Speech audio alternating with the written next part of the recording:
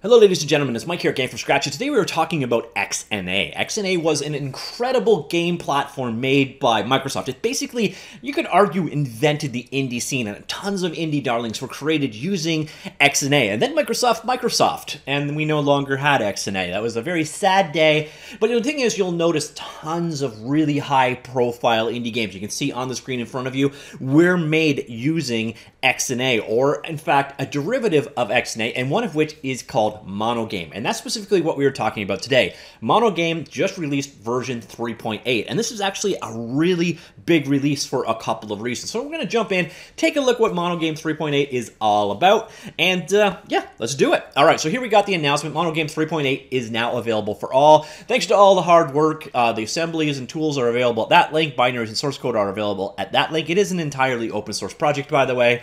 There are some huge changes to MonoGame in this release. New users start with the Getting Started guide. Existing users, you're going to have to do some migration. And then we got two documents to look at. First, we have kind of the summary of the big stuff that happened here, and then we've got the changelog. So let's go straight ahead to the summary.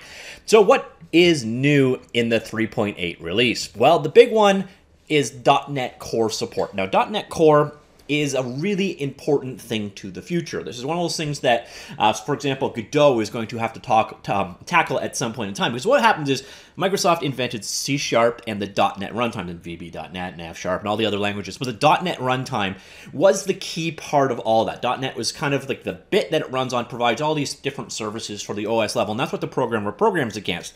And then over time, it kind of became more cross-platform. First in the form of Mono, which is where the word MonoGame comes from, which was a Xamarin implementation of the .NET framework, and then .NET Core, which is a version of, or a subset of, the .NET framework for running on servers, on cross-platform, and so on. Well, the thing is, Microsoft bought up Mono. They bought Xamarin, so they now own Mono. They're developing .NET Core, and they've got .NET framework that they're working on. And the truth is, they're trying to bring all of these back together. In .NET 5, there will be one .NET to rule them all, and that .NET is .NET Core. So if you're all about the future, you want to support C# 8, you want to support .NET in the future, and you want to support all of the platforms, you want to get .NET Core support, and that is what we have here. So it makes it much easier to develop your game for Windows, Mac OS, and Linux, and they now support the .NET Core runtime, which is definitely nice to see. Another big thing that they've done here is NuGet description. And NuGet is a package manager for .NET. We'll head on over here. This is now going to be how you install MonoGame. So here I am in a project. By the way, there are extensions for Visual Studio Code as well, or you can do this entirely from the command prompt. But I'll show you installing MonoGame from inside of Visual Studio with the new support. Nice and easy. We will right-click on our project right here, and then we will go to Manage NuGet Packages. This will bring up a dialog for us. All right, here we go. So you see here the list of installed packages, a brand new project. I don't have anything in it, so I'm going to go over here to the Browse instead, and then we will just type in the words MonoGame, or MonoGame in my case. And then here you go. And then basically the pieces that you want to grab. So if you want desktop GL support, you can bring that down. If there's dependencies, it will resolve it. We've got the content pipeline in here. All of the pieces of MonoGame are now available in a modular format in NuGet. So anything you want to install into your project, so let's say I want that one. You basically just bring it down, it figures it out, it pulls in all the packages for you, and you are good to go. So that is how the installation process is going to work going forward. It's also going to make versioning a lot easier, upgrading a lot easier, and all that. That's definitely nice to see. Sure, I accept all your various different licenses. So you saw we brought in a bunch of different packages here. So if I go back here to the package, you're going to see it is there. It should also show me the dependencies, but oh, okay, so here you can see all the various different dependencies that were had to brought in as well. So that is what NuGet is all about. By the way, if you are more of a command line kind of person, you can also come here to Tools, NuGet Package Manager, and Package Manager Console, and you can use a PowerShell little embedded application here to do your NuGetting. So we got lots of NuGetty goodness in this release, which is definitely nice to see. So that is now how things are going to be distributed. This includes the new Visual Studio templates, which are VS Extension, Visual Studio 2019, and .NET Core command line templates.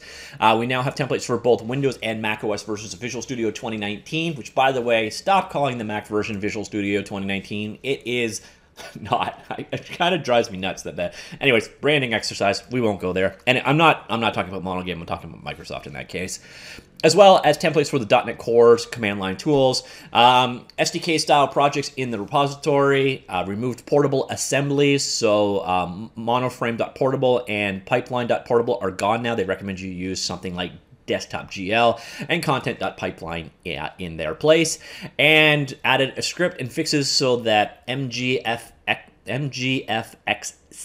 can run on Mac and Windows under Wine. For more information, check out setting up a development environment for macOS and Ubuntu.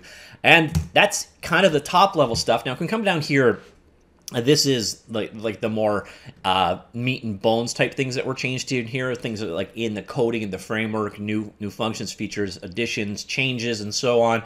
I'm not going to get that far into the weeds on this one because, again, this is really implementation level stuff. The big things in this release are the move to .NET Core and the move to NuGet for the installation systems. Both definitely steps in the right direction for MonoGame going forward. Now, I should be aware, MonoGame, I've done a tutorial on this one. It's been around for ages, and for the most part, XNA is a pretty stable API. So when you're seeing these changes that are added here, it's all pretty minor stuff. So there is a tutorial I did this back in 2015, and truth be told, it's probably going to be still just as relevant as it was back then, other than some of the content pipeline stuff might change a little bit. But other than that, here is a walkthrough of it, video and text tutorials on getting you up and running with MonoGame. So if you want to jump into and learn MonoGame, I have you covered right there. I will link that in the comments down below, along with the linked article with all of the links we looked at and everything else there.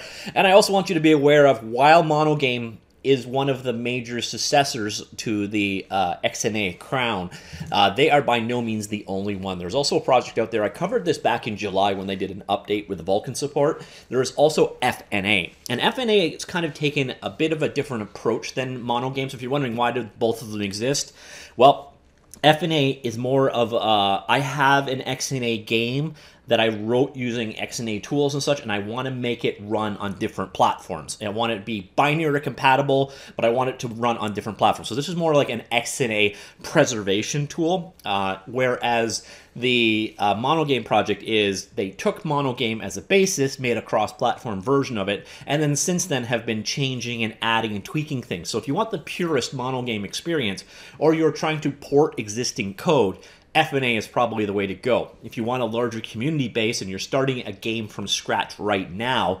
MonoGame is probably the way to go. So that's why FNA exists, that's why MonoGame exists, and those are the two niches both of those fill.